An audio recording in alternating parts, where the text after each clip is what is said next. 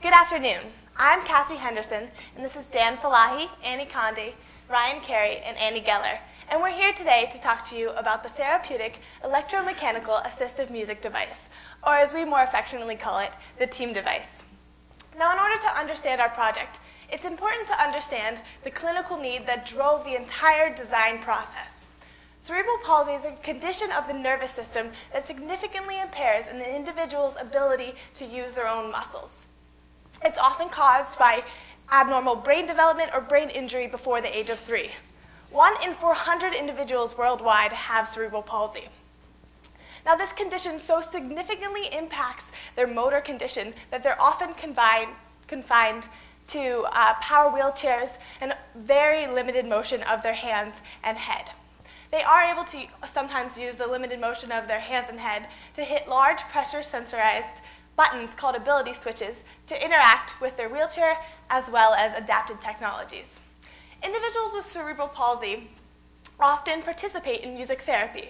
Music therapy has been shown to increase social and emotional skills as well as cognitive and motor development.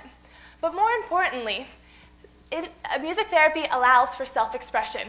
Individuals with CP aren't able to express themselves because of their limited motor abilities. Now, Ryan's going to take it a little bit more into how our TEAM device fits in. Thanks, Cassie. So there's clearly a lot of value in music therapy for students with cerebral palsy.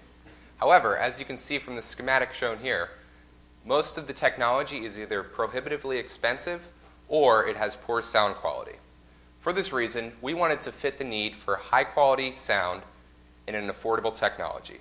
That's where the TEAM device comes in. So to do this, we set ourselves a few goals.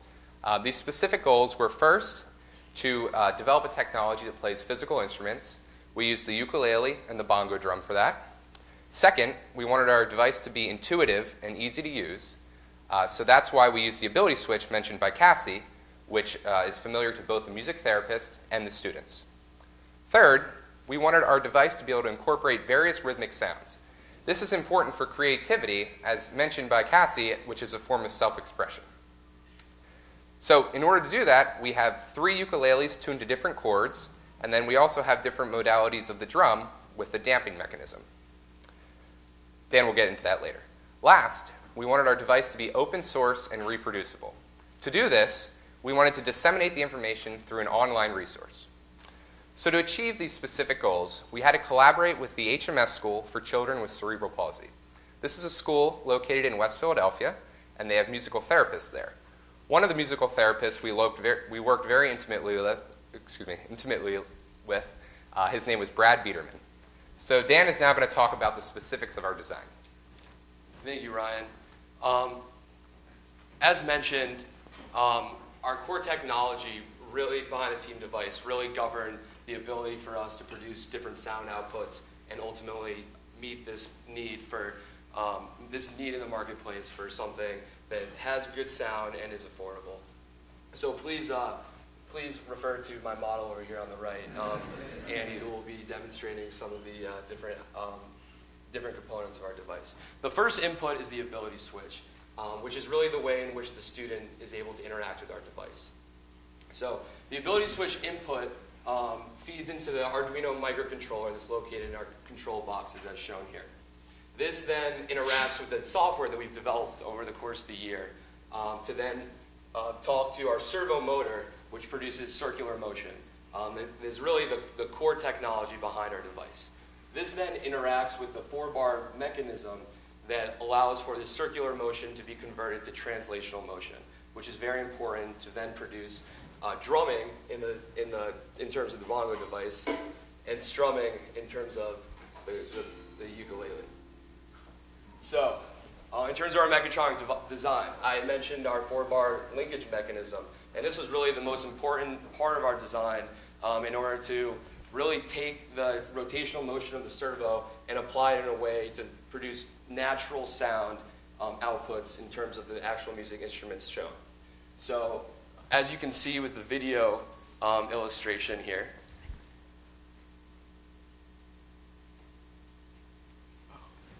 okay, well, that actually will rotate circularly to allow for translational motion. That'll allow for drumming in terms of the bongos and strumming in terms of ukulele. Next, what was really important is that we had multiple sound outputs so we could accurately mimic the experience of actually playing a physical instrument. We were able to do this using a control box as shown in this picture here. The control box utilizes a number of different switches that allows the music therapist to seamlessly interact with the instrument and allow for the child to produce multiple sound outputs.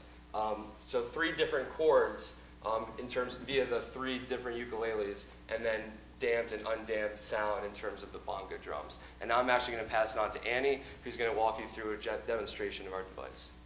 Thanks, Dan. So we wanted to show you something that was really important for us was to show you how our device actually worked within the scope of a music therapy session. For this, we went to the HMS school and had an impromptu music therapy session with a music therapist there. In the first part of this video, you'll be able to observe both the ukulele team device as well as the bongo team device working in unison to make a quick arrangement of a song that we learned that same morning that the students enjoyed. You'll also be able to see the music therapist understanding how the team device works extremely easily.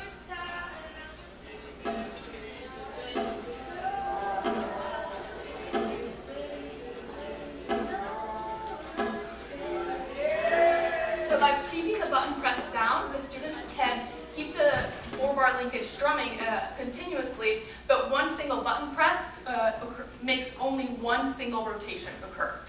In the second part of the video, we have the bongo team device working independently. Here you'll be able to see Cassi adjusting the buttons on the control box to produce different damped and undamped sounds.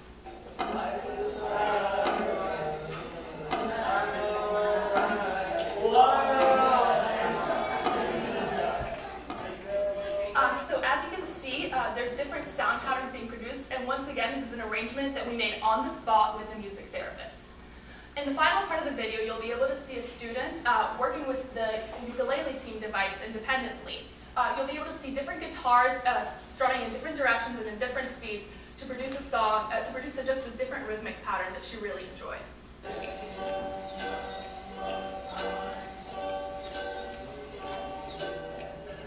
So as you can see, the student is really engaging with the team device, and this is because for the first time, because we're using natural instruments, they can form the link between motion on an instrument and the sound being produced, as opposed to the synthetic sound that is produced by all current devices on the market.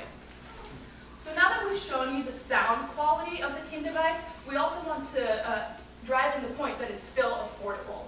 As you can see in our next slide, this is our budget breakdown. The key takeaways are that though our cost to develop this was just under $1,000, the cost to reproduce both of these devices is around $200, which is significantly less than most current devices on the market, which can range up to $5,000. However, cost was not our only important specification.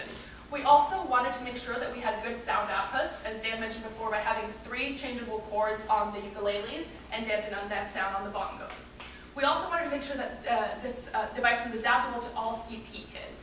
So not all kids use the big button switches. There are different types of switches that they use, and we were able to interface with all of them. We also wanted to make sure that setup time was really quick to maximize the time of the music therapy session, and we clocked in at under 3 minutes for setup time. And finally, we wanted to make sure that this device was easy to reproduce to ensure dissemination. And we did this by having all of our code, all of our files open source on the website, which Annie will now explain to you. All right, so now that you've seen the device itself, I'm going to take you for a walk on our website.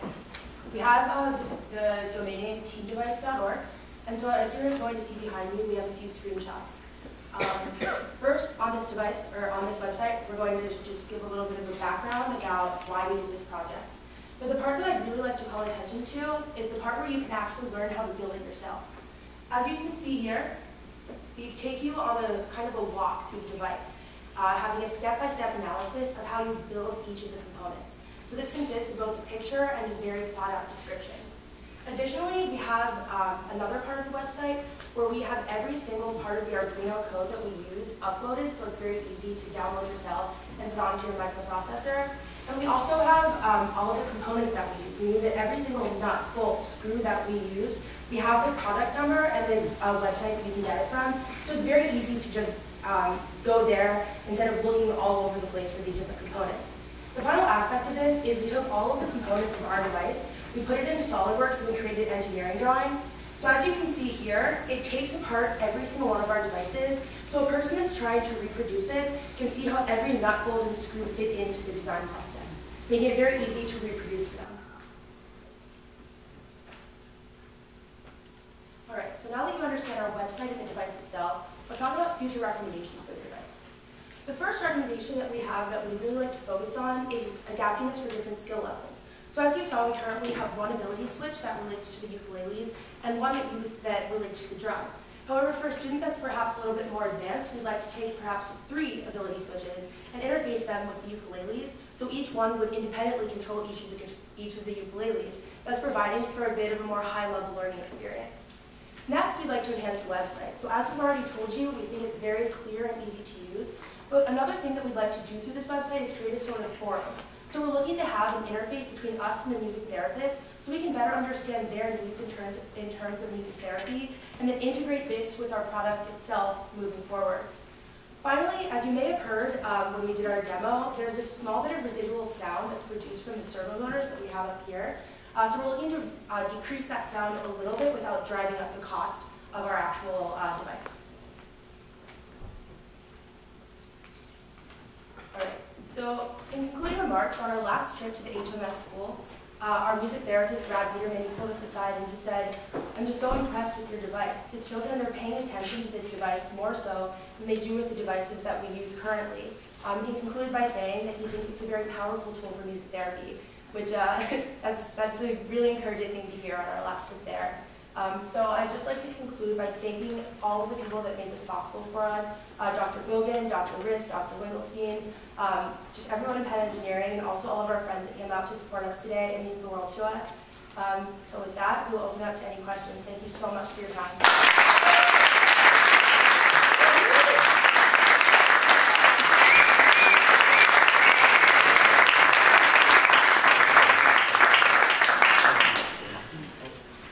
How will you support this in the future if you have a forum and you've got a website and it's 4 years from now or 3 years from now? What would be the future plans for the support of that website? So as far as the website, it is live now. We plan to continue to improve it, basically, especially now we're making, Andy was talking about improving the motors, so we're planning on updating all of that. 4 years down the road, obviously we don't know exactly where we'll be, but we do want to continue to develop the team device because we all have such a great stake in it. And in addition, we're hoping that in the same fashion that other years has happened, maybe some other group, some other senior design group will pick up our project and continue to develop